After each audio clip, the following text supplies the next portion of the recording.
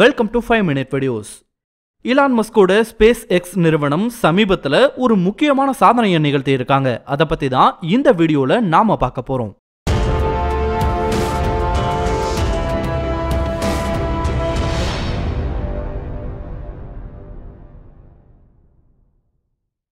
SpaceX Elon மஸ்க்னால 2002ஆம் ஆண்டு ஆரம்பிக்கப்பட்ட இந்த நிறுவனம் ஆரம்பத்துல சில தோல்விகளை சந்திச்சாலும் அதுக்கப்புறம் ஏகப்பட்ட சாதனைகளை நிகழ்த்தி இருக்கு. அதுல சமீபத்துல நிகழ்த்தப்பட்ட சாதனை தான் முதன்முறையா இந்த நிறுவனத்தோட வரலாற்றிலேயே மனிதர்களை விண்வெளிக்கு அனுப்பும் நிகழ்வு நடத்தப்பட்டிருக்கு.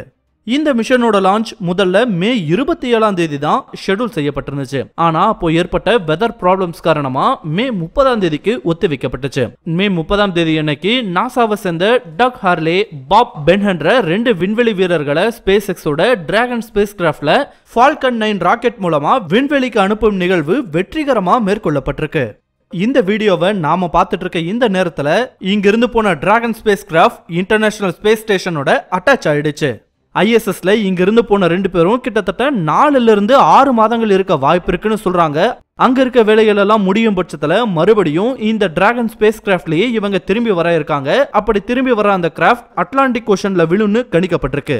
SpaceX பொறுத்த வரைக்கும் இது ரொம்பவே முக்கியமான ஒரு சாதனைன்னு கூட சொல்லலாம். ஏன் அமெரிக்காவுக்கு கூட இது ஒரு முக்கியமான சாதனைன்னு சொல்லலாம். ஏன்னா ஒவ்வொரு முறையும் ஒரு ஆஸ்ட்ரோநாட்டை விண்வெளிக்கு அனுப்ப ஆகும் செலவு வருங்காலங்களில் பெருமளவு குறைய வாய்ப்பு இருக்குன்னு கணிக்கப்பட்டிருக்கு.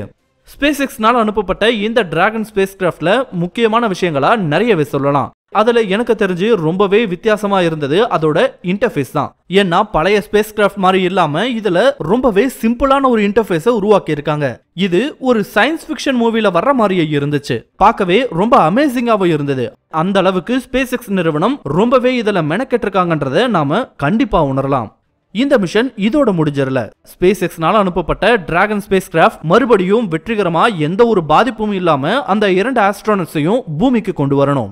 அதுவும் சக்சஸ்ஃபுல்லா நடந்துட்டா இது SpaceX நிறுவனத்துக்கு கிடைச்ச மிகப்பெரிய வெற்றினே வச்சுக்கலாம். அப்படி ஒருவேளை சக்சஸ் ஆகும் பட்சத்துல இந்த வருடத்தோட இறுதியில இன்னும் சில ஆஸ்ட்ரோனட்ஸை ISSக்கு அனுப்ப இருக்காங்க. அந்த மிஷன்ஸும் வெற்றிகரமா நிகழும் பட்சத்துல அடுத்த வருடத்தோட ஆரம்ப மாதங்கள்ல இலான் மஸ்க் அறிவிச்சிருந்த அந்த ஸ்பேஸ் டூர்ன்ற விஷயம் கண்டிப்பா நடக்கும்னு வச்சுக்கலாம். ஆனா அதோட எக்ஸ்பென்சஸ் எல்லாம் ரொம்பவே அதிகமா இருக்குன்றத சொல்ல தேவையில்லை. இதே வேகத்துல இலான் மஸ்கோட SpaceX வளர்ந்ததுன்னா செவ்வாய் கிரகத்துக்கு நாசா மனிதர்கள் அனுப்புறாங்களோ இல்லையோ அதுக்கு முன்னாடியே SpaceX கண்டிப்பா அனுப்பிடும்னே சொல்லலாம். அதுக்கு அடுத்ததா இலான் மஸ்கோட கனவு திட்டமான மார்ஸ்ல மனிதர்களுக்கான ஒரு காலனியை உருவாக்குற திட்டமும் வேகம் எடுத்தாலும் ஆச்சரியப்படுறதுக்கு இல்ல.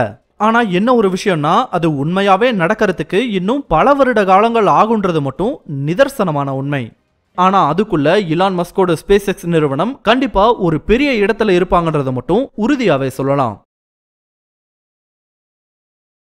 சோ இந்த வீடியோ உங்களுக்கு பிடிச்சிருந்தா லைக் பண்ணுங்க, கமெண்ட் பண்ணுங்க, ஷேர் பண்ணுங்க. இதே மாதிரியான புதிய வீடியோக்களை பார்க்க மறக்காம 5 minute videos சேனலுக்கு சப்ஸ்கிரைப் பண்ணுங்க. அண்ட் மறக்காம நோட்டிபிகேஷன் பெல் ஐகானையும் கிளிக் பண்ணி விடுங்க. தேங்க்யூ.